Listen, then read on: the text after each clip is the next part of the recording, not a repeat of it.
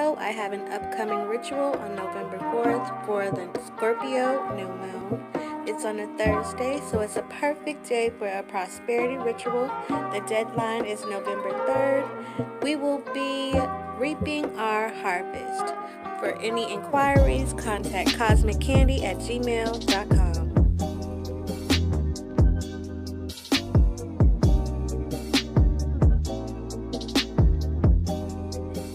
Is to encourage peace and joy during the holiday season, as well as comfort those who may feel alone during this time. I will make offerings and dress a 7-day candle for each household, burned on top of your individual petitions, that once consecrated, I will then mail out for you to carry with you. So, let me know if you're interested. KosmikKandi at gmail.com for all inquiries. What it do, Cosmic Crew? Like, comment, and subscribe if you're new. Without further ado, I've got another video for you. So, we are in Scorpio season, and I'm going to start off with Miss SZA. I appreciate everybody that left comments on my community post with some questions. So, let's just get into it.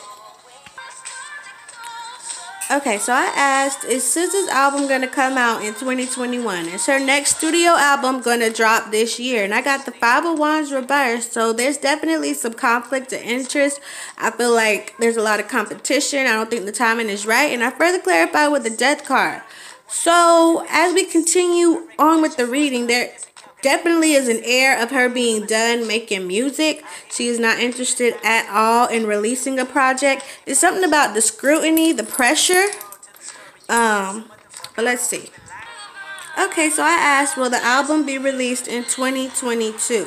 And as I've been shuffling, there's this overall energy. I don't know who SZA is in a relationship with currently, but that is definitely her main focus. Now, I do see her releasing music, and she might even have a child. But I could see her hiding a baby. Yeah, especially being a Scorpio. I could see her having a whole baby and not telling nobody. That might be what she's doing now. Shit.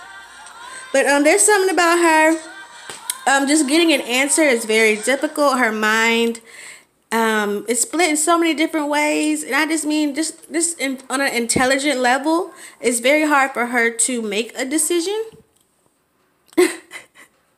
because I guess maybe there's just so many options. Let's put it like that.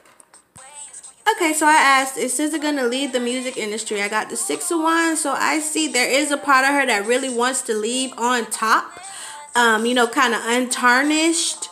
Like I said, there is something about the criticism that she is really fearing, as well as I could see her continuing to write. I think she wants to work in the background. She feels she excels with her pen. That's her pen right there, that wand. But the pressure of being on the stage and a presence, that's what's wanting her just to say, nah, fuck it. So I asked how SZA feels about the ending of her 11-year relationship.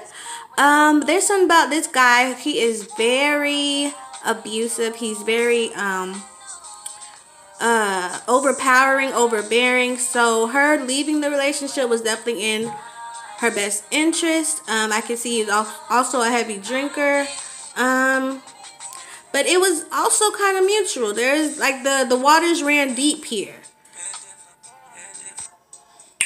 Okay, so I asked, is SZA's management really good for her career? And I got the 4 of Wands in reverse. At this point, I would say there's definitely been a loss of interest in her. Even though it felt like home.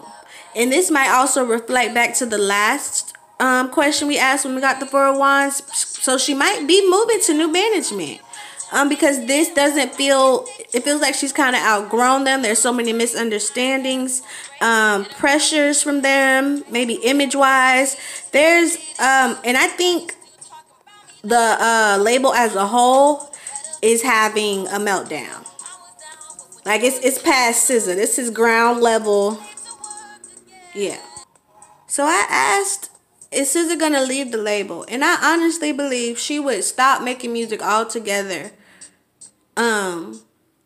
before it even got to that point, because her heart really isn't in it. I feel like she thinks, from her perspective, she's done her due diligence. She's captivated the world.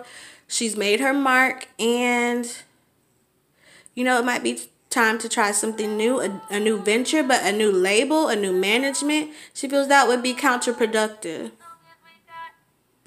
So as I was getting ready to record this video, I saw that SZA was trending because of what was going on with those pictures and that photographer. And I know that there was some instances of people saying that, there was more of an intimate relationship. So I was like, SZA, who is that man? And I got the God of Wands in reverse. So I would say there was definitely some physical, affectionate attention being given to each other. Okay, and it has definitely turned sour. He is a little too hot-headed. He's a little too aggressive for her, and he does not respect her position. And yeah, that was fucking.